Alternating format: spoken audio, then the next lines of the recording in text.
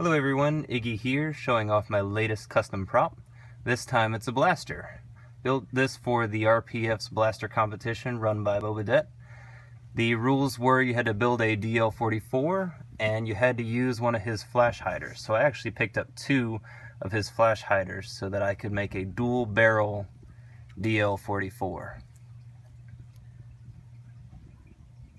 Joined the competition about a week and a half ago, and wanted to do something a little bit unique. So dual barrels, dual triggers works really well for either somebody who has long fingers like me, or dual wield. Basically you have two hands on the grip and you can click there.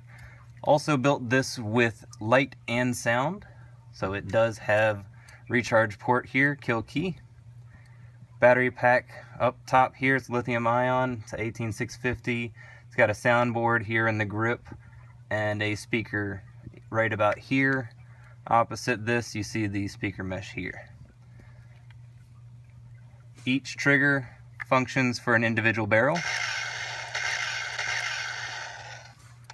With two hands, that button right there is actually the recharge sound. With two hands, you can get a nice rifle effect.